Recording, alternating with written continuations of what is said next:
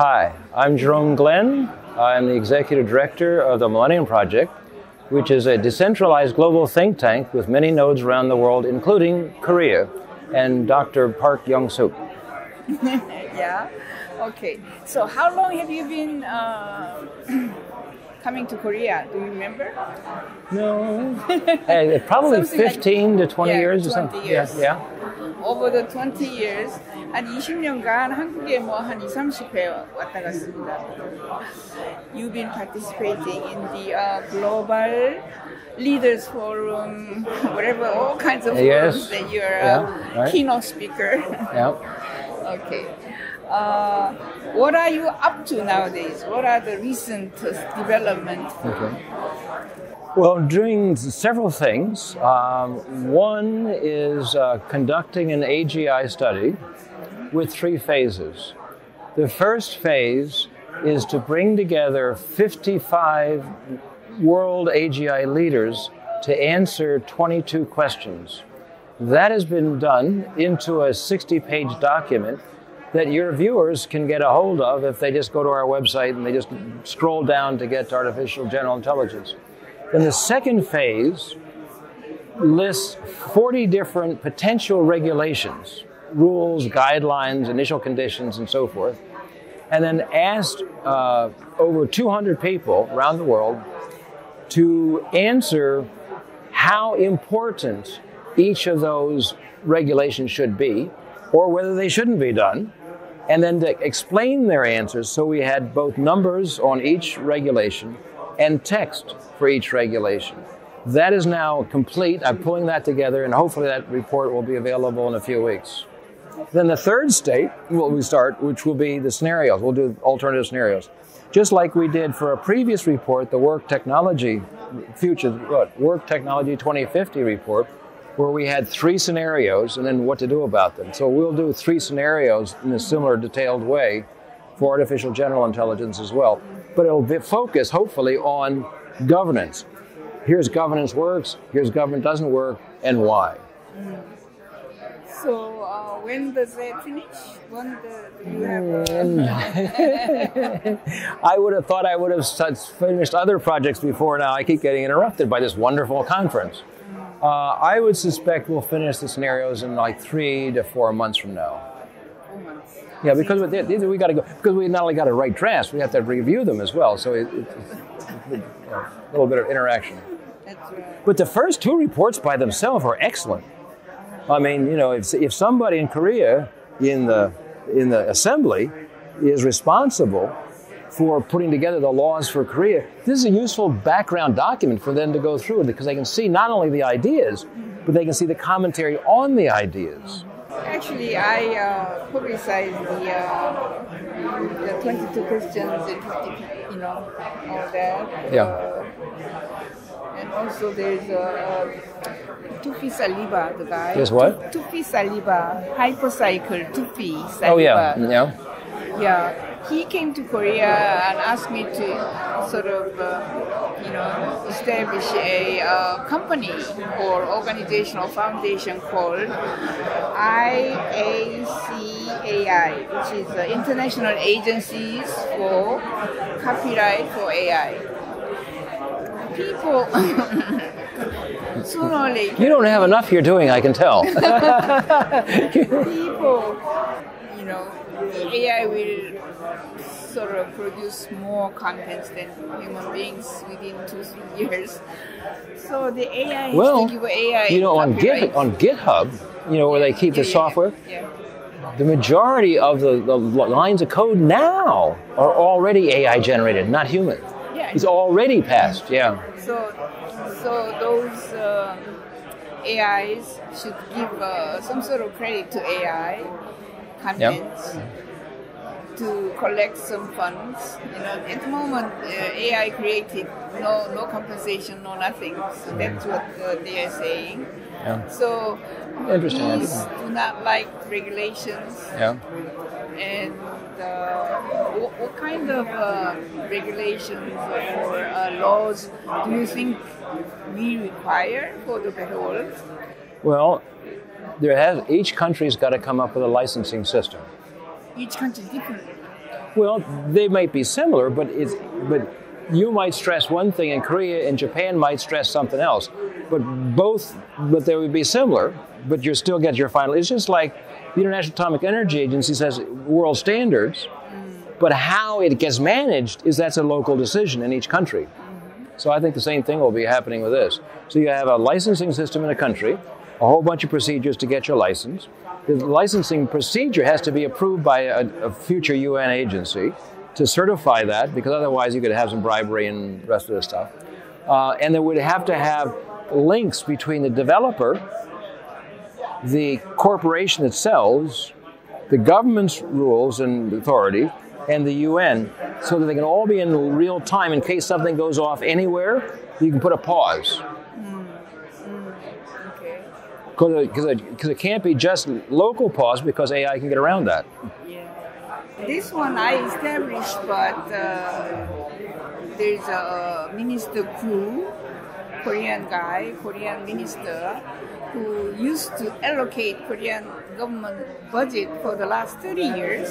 He's now out of the ministry, and he is a part of this. And I will give it to him. I will just establish. Yeah. I'll give it to him. And he is looking for somebody like you. That's why somebody like you who are sort of aware of what's going to happen. And this one will have a funds. This will have a funds to sort of regulate. What happened to the UN AI, advisor or whatever? Okay. Yeah. All right. There's a lot of different plots here, and some I can tell you afterward. But yeah, the UN has something I didn't even know about, because I did UN stuff for 19 years. They have a UN Council of previous presidents of the General Assembly. Yeah. I didn't know that. It's a council, and the man from Korea is the chairman of that council, right? Yeah. So the council, its primary job is to tell the current and future presidents of the General Assembly what should be on the agenda. Now, the council couldn't come to an agreement on what to say about Ukraine. They couldn't come to an agreement about what to say about Israel. So they decided they'll come to an agreement about AI, especially with some focus on terrorism, how that relationship can be managed with the UN. All right. And so I've been asked to give some material. That's been done. It's been circulated for the folks around. But the chairman is interested in the cybersecurity part of it. Okay. So we'd like to come back and say, okay, the biggest cybersecurity threat we have actually is future AGI coming up. And we got to start working on this now, because when it hits in a few years, you won't be ready.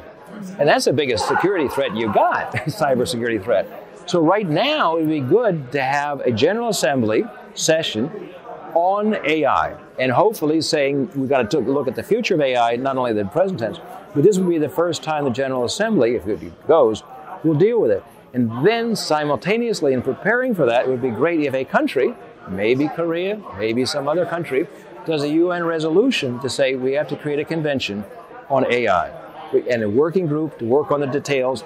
And that's when the rubber will hit the road, when UN countries start to collaborate on what the rules should be for international standard. But then again, each country can have its own variations in certain ways it's going to do it, because you have different legal systems and so forth. This minister is good at allocating the government budget, and he knows all. He's been allocating budgets for Samsung, LG, and all over, so they're indebted. Yeah. If he asks Samsung to pay this amount of money for this, so they'll do it, because they are sort of grateful for his sort of previous, activities. I think you should meet him. And is there any sort of? We do not have many forums. What I can do is I can resend you Phase 1 report. That's 60 pages of the views. And then send you immediately the working draft of phase 2, all the regulations. It's not a finished policy report, but you can cut and paste as you want to. So I'll send it as a doc file so you can take out what you want. They might be interested in supporting the scenarios, because that's going to take a lot of work. And there are certain questions that they can certainly say, we would like you to make sure you address some of these questions in the scenarios, which is perfectly fine. Minister set up a sort of company. He's helping this company called Let You In Edu, where they teach semiconductor designing and work. All those people who are working for Samsung Semiconductors or Hynix Semiconductors, they had to get the degree from this education center. That's, because they're doing specific educations for semiconductor-related, foundry work, all these different work, and they teach beforehand. So that company is going to teach how Mindbot robots are designed and produced and used and all this. That's going to be done in Jeju? Yeah. No, where? It's not Jeju. It's in Seoul. Oh, Seoul. Yeah, Seoul. So that education is a sort of pyramid type. In the middle, lower level is teaching currently generative AI like Midjourney and all this, very simple ones, to middle level and higher level. And for the higher level, they are teaching the semiconductor robots and all that. With the education sort of projects, what kind of subjects can you teach? Can Millennium Project come in to teach? But this company will provide you money in different levels. How many classes? How long you can sort of teach, or how many contents can you provide? Something like that. It's all it varies. But well, we're not experts on teaching robotics or the semiconductor. What we could do, if they're interested, it may not be, is that since the industries are changing so fast, and will change even faster because of all this stuff, then they have to think ahead. Because if they're educating people to do things and then to sell, they've got to be several years in advance. Okay, so then what's happening to the industry in 5 years? If they're not looking at what's happening in 5 years, they're causing people to be unemployed eventually, right? So one of the things that we could do is we could work with them to understand forecasting work, and then they apply it to their own businesses, their own education system, and what they're teaching them to say, oh, okay, we now have to start to teach them this and this and this ahead of time, because if we just teach them the present tense, they'll be okay for some years, but maybe not in 5 years. So how do we guarantee a continuous work? By changing what you're doing, but how do you know what that is? And how do you create and maybe they create another collective intelligence system, because that's supposed to keep track of all these changes. And that the education program could have their own collective intelligence system, keeping track of all these forecasts, look at the assumptions behind the forecast, correcting the forecast if it's no longer, the assumptions are wrong. So they have a brain for the education system, just like a person can have an AI assistant teaching them. They can have a collective intelligence system for the education system or the education center itself. And it could be like a mini brain for the future of the industry. Actually, Samsung and the other ones might be interested in that too, maybe. And also, I was thinking we could teach 15 challenges, for... Sure. But would they be interested in that? Because this is a technical school, right? Yeah, technical school. But the technical school is not interested in the 15 challenges, are they? This is higher level for semiconductor, robot, not robot operations, it's robot designing. Right. chip designing. But this is for CEO level, and this is going to be jobs. Right. And here, at the moment, generative AI that they are teaching very simple. You go into a certain sort of app like Midjourney. You go into Midjourney and you pay for it and how to use it. It's very simple. Right. But here somewhere that or even CEO the climate change is. They would be interested in those things? I think so. Yeah. Okay. Climate change is coming. It will come within 2-3 years. Yeah. What do you have to be prepared as a CEO, or like ESG type of thing, or education? You have also AI. You have the 15 challenges. So the training center also has CEOs as students? Yeah. CEOs as a student. Yeah, okay. This is a general public for even middle school, high school, Right.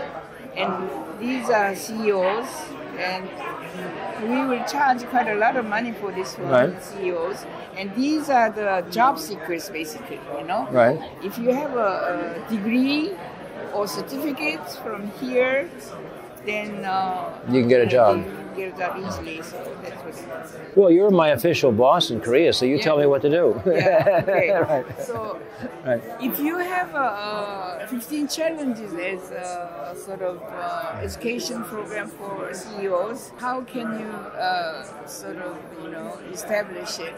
Is that like a climate change class? How many 10-hour classes or 3-hour classes will be suitable for CEOs to understand how serious climate change is? What do you think? Right.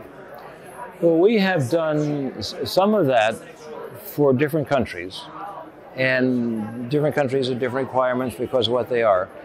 But certainly, say 3 to 5 challenges could be taught within, say, a 3-hour period, maybe an hour for each challenge. So it'd be like a 15-hour class, 1 hour per challenge, maybe divided into either 3 or 5, maybe 5 classes. And we could put together some sort of curriculum for that.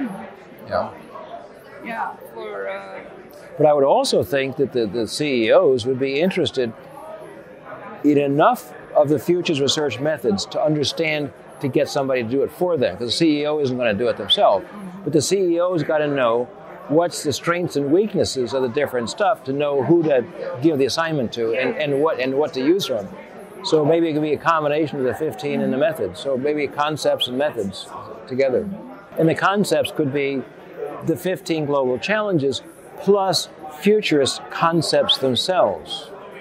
So there's some concepts and terms, and then straightforward methods. Not detailed, but enough so that they understand what they are. So then they can turn to their staff and say, okay, I want you to do this and I want you to do that. Okay, that's right. We covered a lot of stuff. as always. Okay. As always.